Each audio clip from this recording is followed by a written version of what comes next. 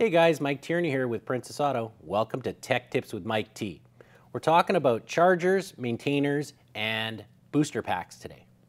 So our batteries in our vehicles need to be maintained. Sometimes they get a little weak, sometimes we're not using them all season, so we have equipment and lots of it for you to choose from when it comes to battery systems. We're going to talk a little bit about the chargers right now. So here we have a few samples of what we carry, whether it's a brand name like Schumacher or PowerFist or Norco, lots of different units to choose from. Really the key aspect is what is the size and type of battery that you're using. So if it's for automotive or if it's for the, the UTV side, skidoo side, lawn tractor, or is it at big industrial units?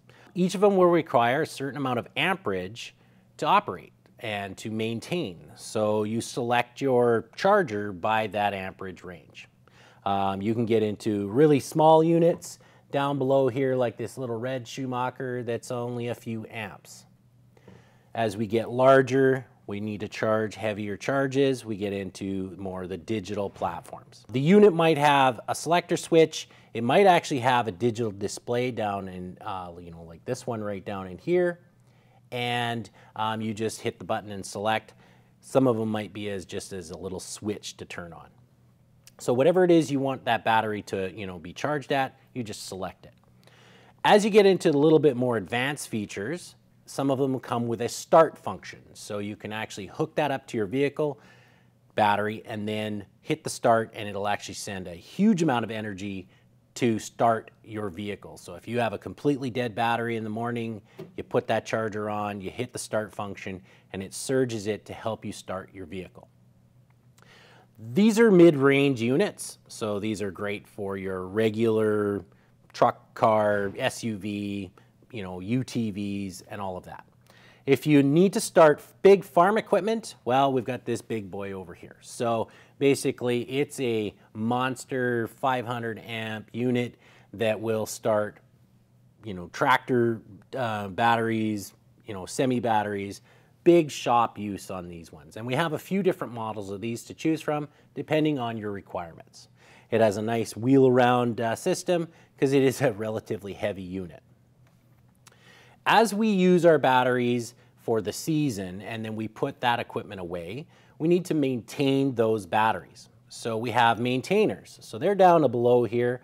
We have a unit here, basically a small unit here, and they just maintain a trickle charge through the battery while you're not using it, while your system isn't charging it. So you just plug them in, hook them up, set the charge on trickle, and you can basically walk away, and hopefully when you go to start it up again, your battery's in a really good state and it won't cost you more money to replace the batteries. We have a kind of a mid-range unit that is basically marine specific. So this is used typically on a boat application or a marine application. It's a great charger for maintaining your batteries for your trolling motor / your fish finder, depth finder, all of your electronics. It's a deep cycle unit, and basically you can mount this on board, plug it in, charge up your system, and that will maintain your boat or marine applications. As we get over to some kind of like individual ones, we also have some that you can hang. So this DeWalt unit here can hang out of the way and basically is a little mini charger. We also have ones that can go on the walls. It just depends on your application and the amperage ranges you choose.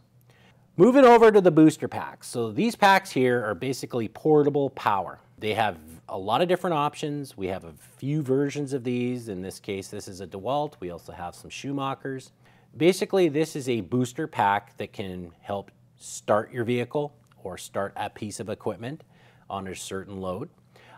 It also may have a compressor on board. So if you have a flat tire or you need to fill something up, it has a compressor. It has a series of lights in some cases. Some of them have lights so that you can see what you're doing in the dark. USB ports for charging up equipment that need USB. Some of them have a digital display. And basically, it's a great product to have if you're going out into the middle of nowhere, and it's a great product to keep you on the go and run even some tools off it. Well, that's it for Tech Tips with Mike T. We'll see you next time.